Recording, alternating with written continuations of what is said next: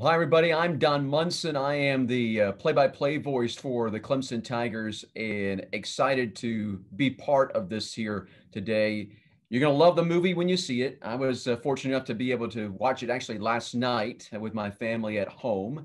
And I can tell you, as being part of the Clemson family and part of the Clemson community, it was absolutely wonderful. I mean, just absolutely wonderful from that standpoint. So, um, at this point, I guess we need to go ahead and maybe introduce the folks that we're going to bring in and be part of all this. We'll start with the man that plays Ray, and that's Jay Reeves. So we'll welcome Jay in. Thaddeus Mixon, who plays Famar and does a wonderful job of playing Famar, having known Famar and also Ray.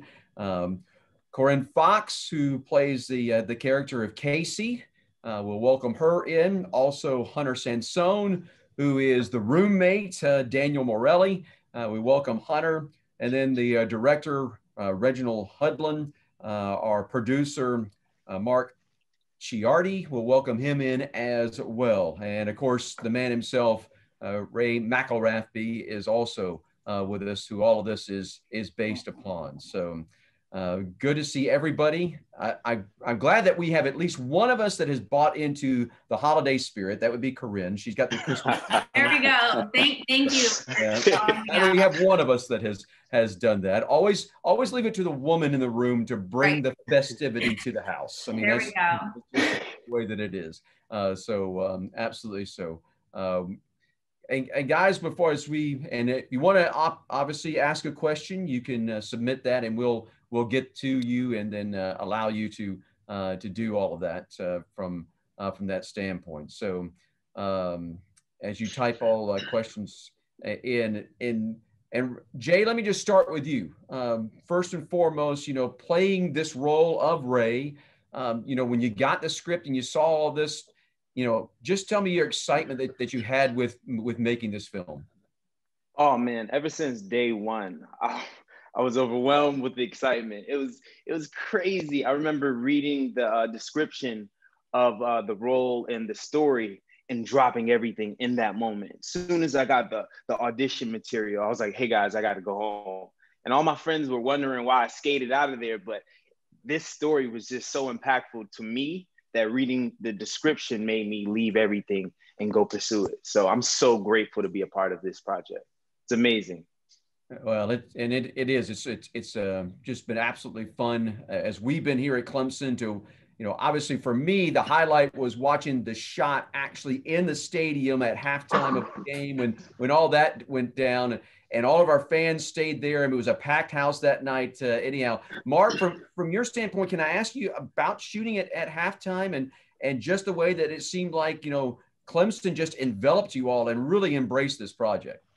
Yeah, the school was absolutely amazing and supportive from the very beginning. We had reached out to the school, Tim Match, obviously, the whole AD department, and it was a big kind of military operation to pull off that, that 7 to 10 minutes, whatever it timed out to be. But I was up in the booth with you guys. It was spectacular to watch from my angle. Everyone had their own perspective of it, but yeah, the school was amazing. You had to have that support to pull off something like that. Well, watching the film last night, I mean, it looked unbelievable with 80,000 people packed in there and the noise they were making and stuff. It was outstanding. All right, let's go to our first question, and it's going to be from Alex Ree from Laughing Place. So, Alex, we'll allow you to come in and ask a question. Hi, everybody. Loved the film. My question is for Reginald Hudlin. I was really impressed by the rotating shots in the dorm room in the beginning, and I was curious to know how complicated those were to set up and how those shots were achieved. That was really cool. Yeah, that was crazy. I love that shot so much. I'm so proud of it. And I really have to give praise to Shane Hurlbutt, who's my cinematographer. He was a real partner in crime in terms of okay, we can shoot things the conventional way, but why would we do that? Let's really convey the mindset of these guys, waking up at these ungodly hours and getting up and getting going.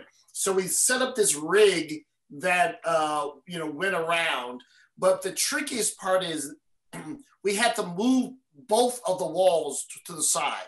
So one wall was out, right? And the camera starts, and then we have to slide that wall back in and then move the wall on the other side so that the camera could be there on the go around. So this was where a film crew really has to work as a single piece.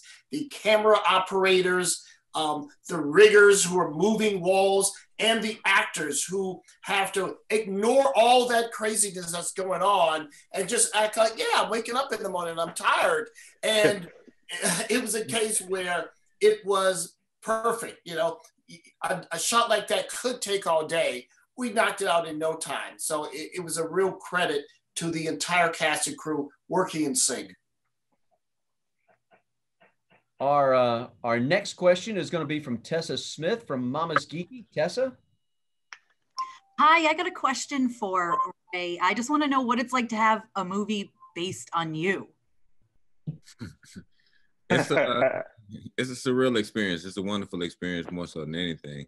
It was something I've been praying for, one would say. So I'm blessed and excited to have the opportunity to be here with all the people that are assembled to make this cast and crew, and to be part of my life forevermore in the future, because it's something I could never thought of, and it's surreal is the word I would use for how I feel about this situation and having a movie about my life.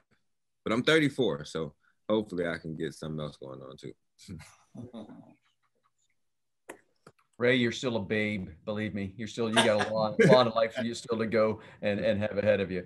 All right, we're going to go, and I hope I get this name right because I'm afraid I'm going to butcher some, but I'm going to try my best. Just being a little boy from Clemson, South Carolina. But Stanisius Ide from Metro Belgium, you are up. Yes, hi, this is a question for Jay. I was wondering how much you knew about the real story before getting involved in making the film. Well, I actually didn't know anything. Going into it, I started my research as soon as I got the material. So watching the YouTube videos, and then also I followed Ray before I even got the role. I followed him on Instagram just to, get a little bit ahead. So I really didn't know anything about it. I just dove in head first and got to know this fantastic story. How about Jim Fry from D23? Jim? Hello, yes, this is Jim, D23. My question is for Ray Ray. Hey, Ray Ray, I'm actually from the area. My niece is at Clemson right now. I just want to know a little bit, can you talk a little bit about your background growing up, and did you always want to become a Clemson Tiger? Background growing up, I grew up in the city of Atlanta. Born in Chicago, Illinois, but raised in the city of Atlanta. I stayed with various coaches, so I kind of bounced around a little bit when I was younger. Clemson came about late my senior year. I actually attended a football camp at Clemson that my trainer and some other coaches sponsored for me, and I was able to receive a scholarship while I was there at the camp. At the Coach Bowden was offering me a scholarship, and Billy Napier was actually a graduate assistant at the time, and now he's offensive coordinator. So it was that long ago. And that's kind of how it came about. But there was a gentleman named Burton Burns, who was the running back coach, who recruited me and made Clemson the family. He was able to portray the family atmosphere that Clemson has come and to always, well, what I've come to always know Clemson to be. So it was a combination of things, and it was one of the better decisions that I made in my life. And Burton actually now is the running back coach for the New York Giants. Has a former Clemson player, Wayne Gallman, there playing running back for him. Thaddeus, let me ask you, if I can, taking on the role of Famar. Young guy. You have to. Just tell me about embracing that role, if you can, in this thing. Well, yeah, I really wanted to show how Famar felt on screen and just make sure it comes across the right way. Also, I didn't know that it was based on a true story till I got on set the first day. So I started searching and looked at Oprah Winfrey interview that they did, and I just wanted to try to embody that as much as I could. And I actually almost cried from just watching it because you could just see the pain, and I know he went through a lot. So yeah, I just wanted to show that on screen. Hunter, for you, the thing that really kind of stood out to me was your very first scene with Jay. All right, when it's the roommate scene, when they comes in, talk about the chemistry between you two, because it looked like it quickly developed for you. Yeah, you know, Jay and I had the chemistry from day one. I like to think. I always think about our first chemistry read together. I pulled up to a building for an audition, and I was parking my car, and I see him walking into the building, and I'm like, that's the guy who's playing Ray. So I run up to him. I'm like, hey man, I'm reading for Daniel. How you doing? He was like, whoa, like what's going on here? And we automatically had that Daniel Ray dynamic from day one. He was like, all right, dude, like I'll see you in there. Good luck. And sure enough, one thing led to another, and we ended up doing the film together, and we really had that chemistry from the beginning. Next question is going to be from Laura Sirical from the Nerds of Color. Laura? Hi. Just wanted to ask a quick question to Mr. Hudlin and Mr. Asiadi. There's so much in the real story and the process in the story. Was there any part of the story you wish you could have added? Maybe the late Gaines Adams or C.J. Spiller?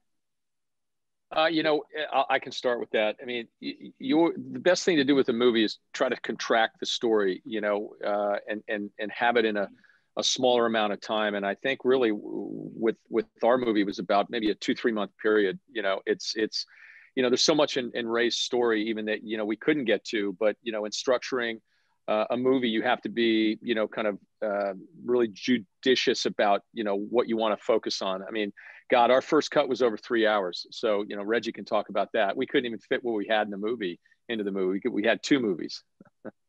Yeah, you know, that was the amazing part.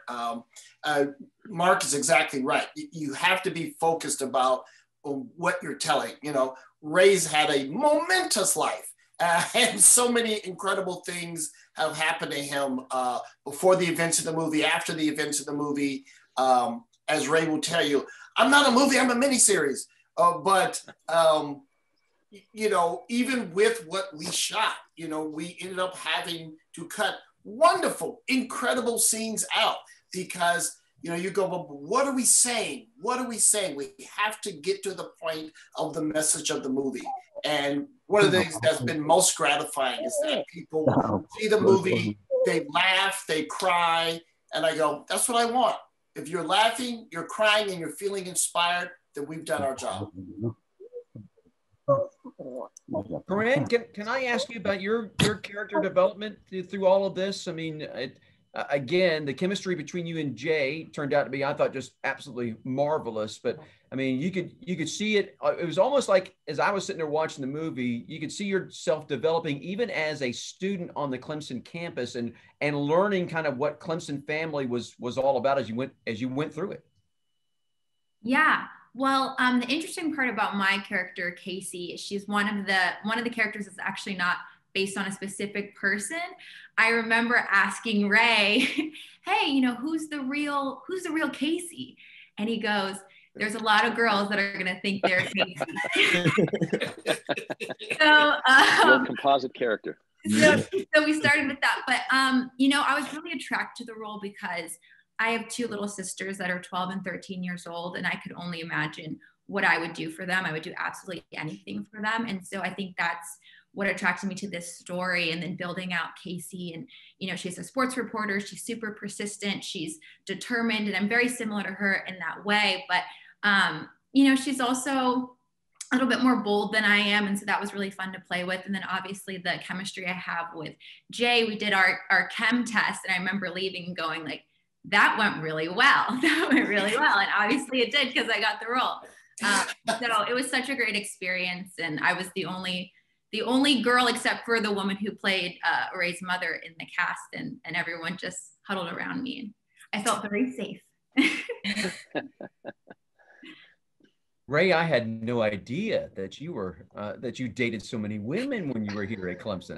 Atta boy. A lot of Casey's. Boy, Ray. No, not exactly. That's not the what I meant by that. But yeah, I love it. Great people. Let's go to Neeson Williams from That Hashtag Show. I hope everybody's doing well. I have a question for Jay. The scene where you were signing the papers to get your brother from your mom, to me it was the most powerful scene in the film. Tell me about the prep to that scene. Tell me about the day. Just how did you go about getting ready for that particular scene? Well, prepping for that scene actually came with the script. I believe in starting with the paper, but then of course, as I got to know Ray, I would just dig in his brain, and I didn't want to ask him like specific questions like that because I wanted to feel it for myself. I didn't want him to give me the easy answer to what that might have felt like. So I remember on the day I was actually sitting in the corner with Thaddeus, and he's just having, he's just being himself and having a great time, and I got this heavy scene to do. But I think that helped me a lot, sitting over there with him and his father and seeing their relationship, and then putting myself in this position where I have to sign over for something like that, for that same type of responsibility, just hit my heart. And I just tried to be honest, in what I would really feel like in that situation. And I'm glad you liked it. Let's go to Todi Padilla from Cool Moms Cool Tips, who has a question, I think, for Thaddeus. Hi, everyone. Thank you so much for the movie. It's really incredible. And my question for you, Thaddeus, is what would your message be for children or kids your age that are out there having a very tough time, like your character was? Yeah, if you're going through something like that right now, especially as a kid, just don't give up and just keep going, because eventually there will be something that'll be very good that will happen. So just don't give up. Good answer. Good answer. Jay, Hunter, and Thaddeus, can I ask you about the question about the scene where you basically throw him into an equipment bag and have to carry him around? I mean, for Thaddeus, first and foremost, what's it like being in an equipment bag with these two guys carrying you around? So I wasn't in the bag for a couple of the scenes, like going to the bathroom. But when we got into the bathroom, Jay actually had to put me down. So I was actually in the bag at that time. So it was pretty funny and really cool to be lifted up. So it was pretty nerve-wracking. I'd say it was nerve-wracking, to have this guy in there. I don't know how, Ray. I don't know how you did it. But that thing is nerve-wracking, to be responsible for somebody like that and hide them like that. Ask Hunter. It's crazy. Yeah. Well, yeah, Jay definitely had a lot of the pressure. When I was carrying the bag, I'm pretty sure we just had a dummy in there, so I didn't have to worry about that. But I did kind of show that it was a little heavy. But Jay was the one who had to really carry this boy. It wasn't easy, but I think it was pulled off. And I think there may be a shot in the bathroom where he was actually in the bag. And I think that may be the take they use, because you really see him struggling with it. I'm not sure that's wrong, Reggie, but I think it may be the actual take. I don't know. Well, Hunter, you sold it well. I must admit, I got a little concerned when you did the little stumble back through the door. I was like, is he going down? Or that's exactly what's going to happen. But no, it was a great scene from there. All right, let's go to Simon Vaness from Attractions Magazine. Hi there. I mean, this is really a question for Reginald. Because of the sort of iconic sports-based movies we've seen in the past, like Remember the Titans and Rudy as obvious example, how aware were you in advance that you're adding to this, extremely illustrious lineup? Yeah, I mean, there's so many great sports movies going back to Brian's Song and, as you said, Remember the Titans and Friday Night Lights and, so if you do it well, you can really resonate with audiences. The trick is, what new do you have to say? It's not, it's not a matter, let's just do what they did. Fortunately, we had a true story.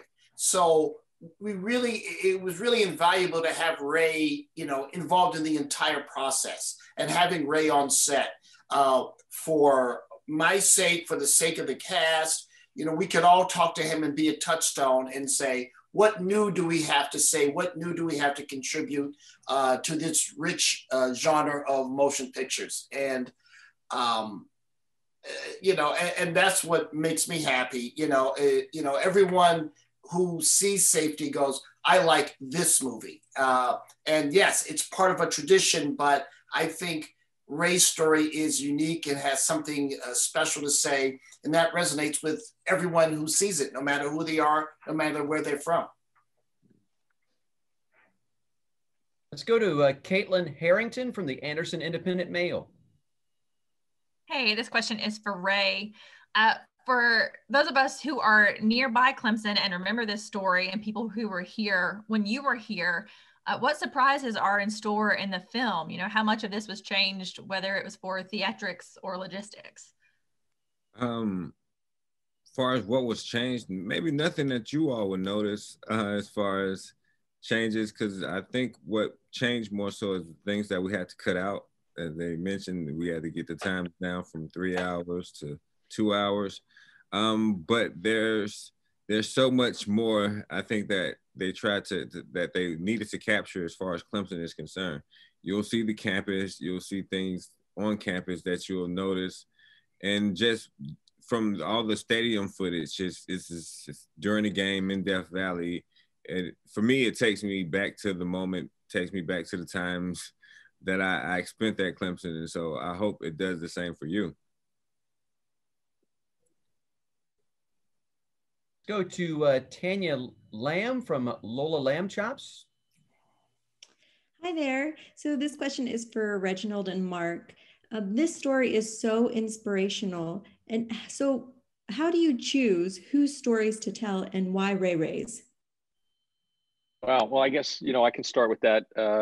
When this story happened in 2006, that's when I got a hold of the rights. I watched, like many people, the national pieces on ESPN, on ABC, the Oprah Winfrey Show, and I was really, really moved by it. And when you can feel something by watching a 2 or 3 minute clip, and then you start to peel back the layers of what the story is. I was just incredibly moved, and you just have to go off your gut and your instinct. And told the story that we set it up at another studio back in 2006 and developed a screenplay, and I thought it was pretty good, and came close to making it, and just didn't happen. And when Disney Plus announced their platform a few years ago, we brought it over and thought it could be a great movie for them. They agreed, and that was it. Brought in Randy McKinnon to write some more, and then hired Reggie, and just got this charmed path to production and cast it really well. But you just have to go off of instincts. There's a lot of great stories out there. You got to figure out what's a movie, what's not a movie. There's no real science to it other than your gut.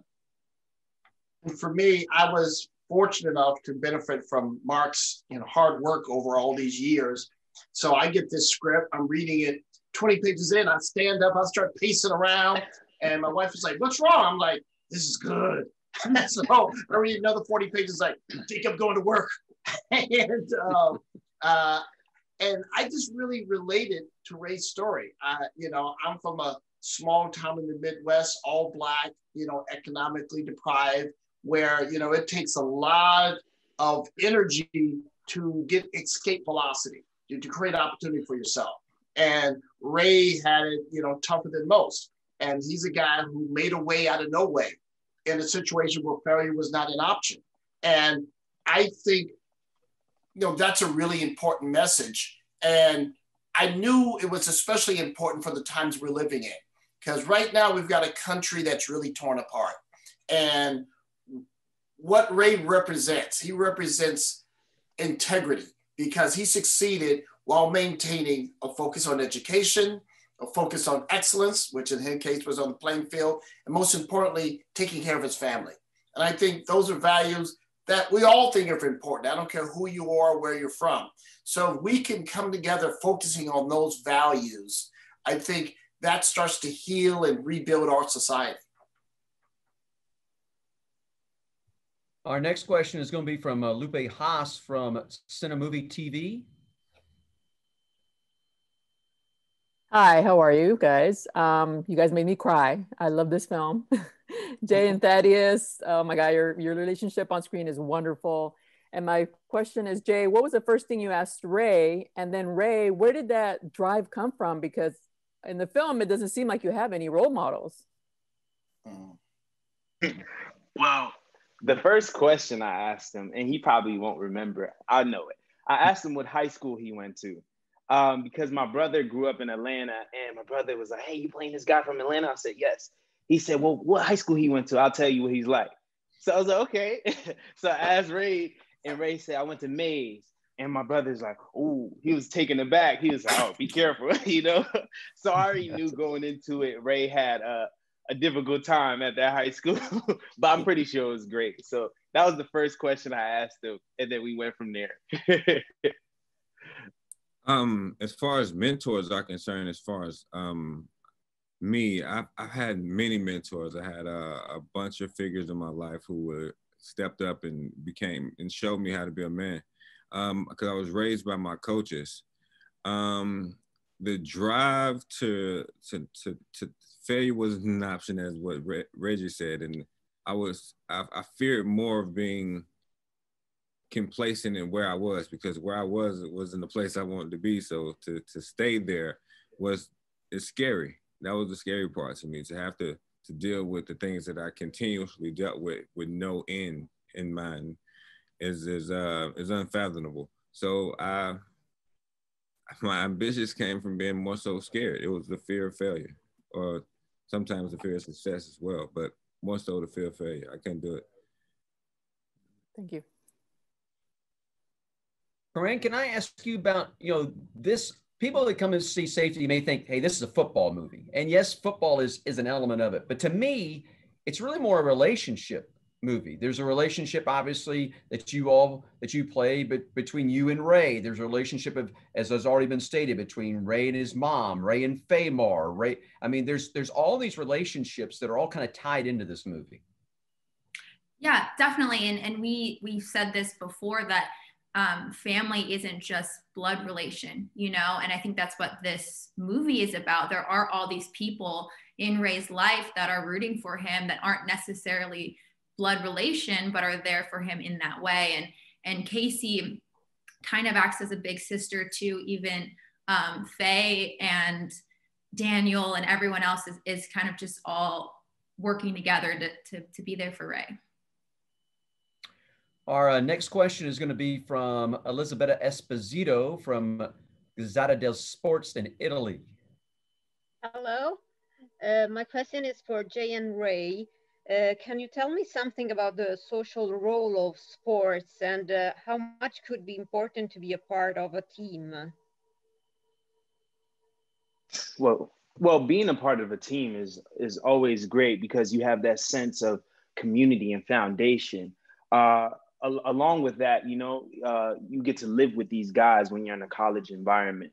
So even on set, I felt like I was going through that experience of being at a D1 program, just how Ray was, and one of the best in the world. So just being on the field, and we have some talented guys on the field, stunt performers and just football players who were really, really, really nice, and just welcomed all the actors with open arms. So it was really fun. And I think the socials with that team environment is needed. As far as teams are concerned in society, I guess we go back to the two teams that mean the most at this current time, which is the Democratic and Republican Party. And the importance of it in society is that currently those two teams need to come together as the United States of America and do something for everyone in America. And so to bring the importance of team to society, the world needs help. More so America needs help. And I hope that those two teams get together and do it for the team that we are together, which is America. And so in society, I think that's the important part of sport that needs to be taken part, where working together is needed and necessary. Well said. Very well said. Camille Jefferson from Disney News, you're up. Hi, guys. This question is for Ray Ray. What would you say was the most challenging part of taking care of your brother for those first few months that everything was happening with your mom? And do you think that the movie was able to portray those emotions effectively? The most difficult part about the first few months was, I guess, straddling the line of between of what I was able to do and what others were able to do. Being that I was moving in silence and not necessarily telling a lot of people what I was doing early on, it was just being alone in for the most part in my decision that was the toughest part. But once everyone found out, life became a lot easier. But then for a moment, it was harder because no one could help. But then eventually everyone was allowed to help. And my teammates were always there. They were always guys that I could count on. And so even through the tougher times, I had people I could lean on, and that was a God's gift, I guess. Thank you. Go to Tim Haddock from That's It LA.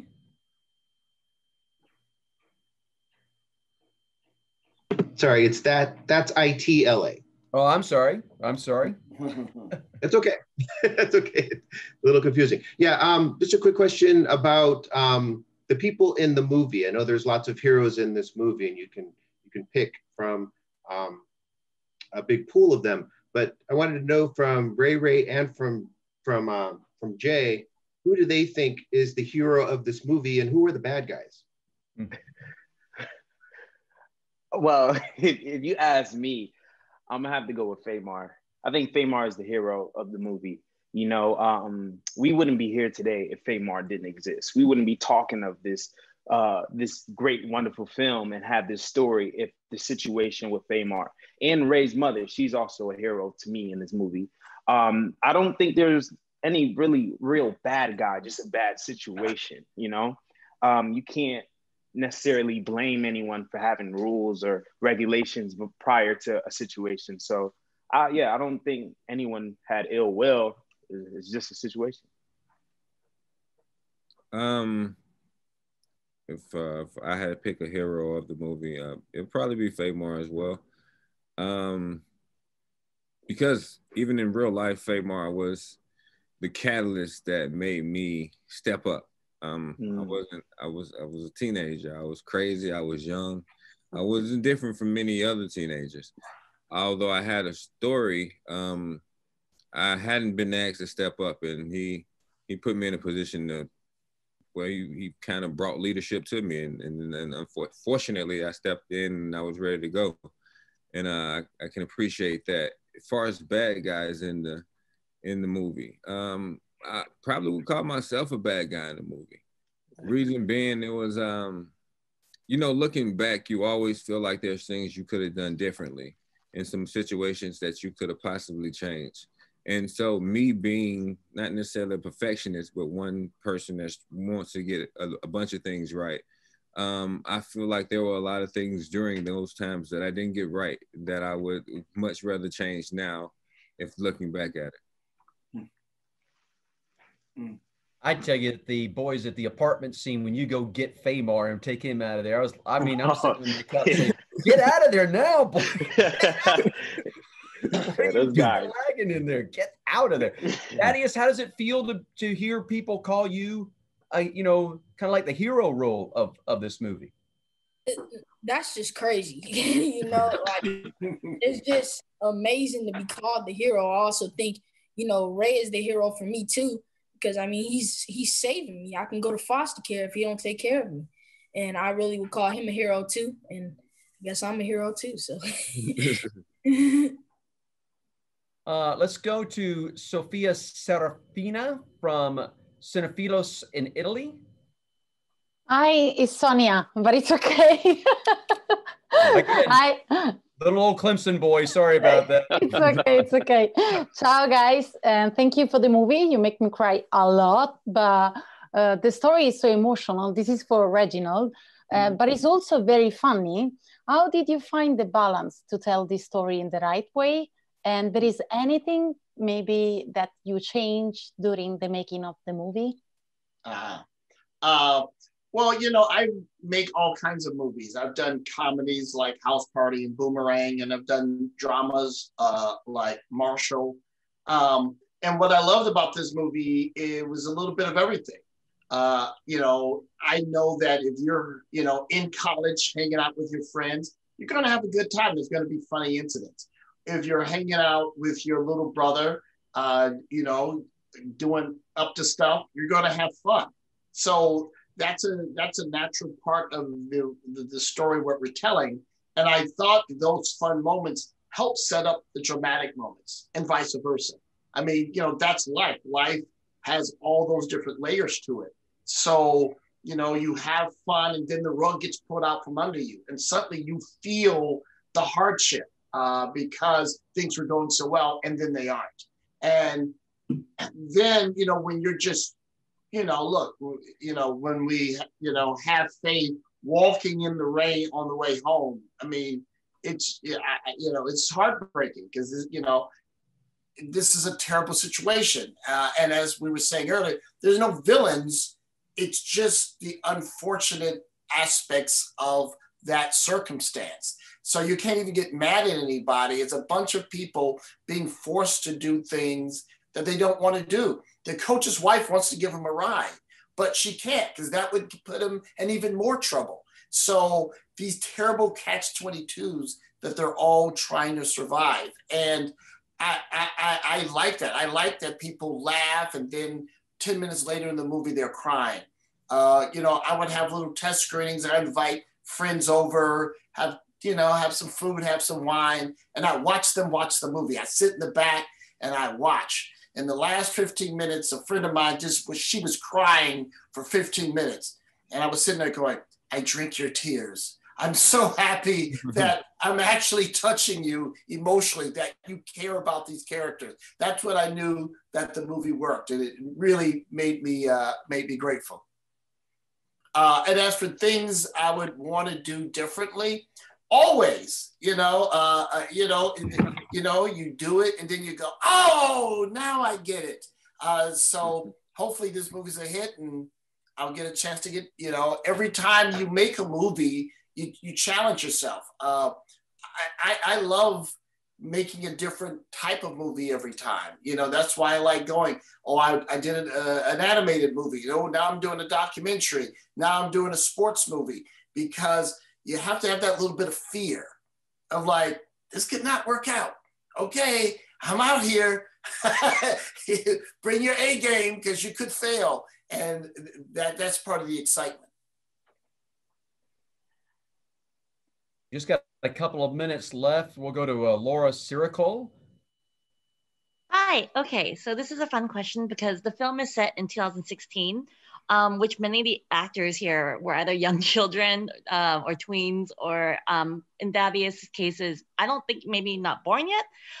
So what was it like to be around 2006 elements, like the phone, the music, and just like the elements that they had that kind of took me back? But I don't know about you guys, because you guys were probably really young. So this is to the actors who had to be in those elements.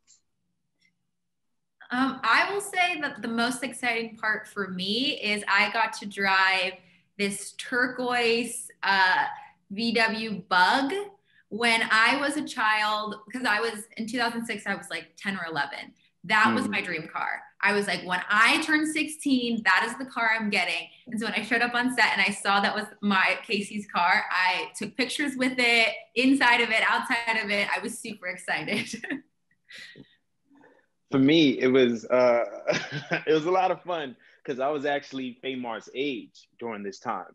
So to see Thaddeus there just made me think about myself, like, wow, you know, I remember using the phone. I had the flip phone, and I had a sidekick and all that. So I remember seeing all this stuff and thinking, wow, these are things I always wanted. You know, I wanted a flip phone so bad at that age, and I didn't get one until I was 18, my first phone. So it was definitely like a wish come true, you know. It was fun. For me, it was the baggy clothes. Like I always like ever since I was little, I always wanted to like wear baggy clothes, but that kind of wasn't in style because when I was born, it was 2008, and I guess in 2010 when I was just older and stuff, the whole style had just changed. So it was just really cool for me to be able to wear baggy clothes, and it was just really fun. The music really brought me back to it, listening to that amazing soundtrack of songs and then having that party scene with the lean back. It was so much fun. It was an amazing soundtrack, and I'm excited for everybody to hear it. Hunter, I'll play on that, man. When they do the teaching Famar to dance, and Jay, I don't know if you were part of this, but the selection of the music for that, Earth, Wind, and Fire, I don't know if that was an homage back to those guys, but perfect. Absolutely perfect. This is Reggie. No, that's my jam. I mean, you know, I love that whole era of music. I mean, to go from 70s Earth, Wind, and Fire to 90s to have, you know, T.I., Outkast, Trick Daddy, you know, I love all those different eras of music. So then when we were preparing to shoot the movie, and I talked to Ray, and he talked about how important music was for him and how he listened to music, both of the era, and he also listened to music his mom listened to. So I was like, ooh, that means I can justify going in, you know, both 90s music and 70s music because both eras were really important to him. So I went to town. Great choice. High school grad of 1980. Couldn't have gotten any better. As far as that. Hey, unfortunately, we're out of time, gang. Great movie. Looking forward to everybody getting a chance to see this. Kudos to everybody. And I can tell you that from Clemson, we appreciate what you have done for this community, telling Ray's story. I mean, it's unbelievable. There are other stories, believe me, that can be told from this community, but I don't know that you'll find one more poignant than Ray's story. So job well done, gang. Job very well done. Thank you so much, sir. Thank you. Thanks, Don. Thank you. And with that, that's a wrap. Appreciate it.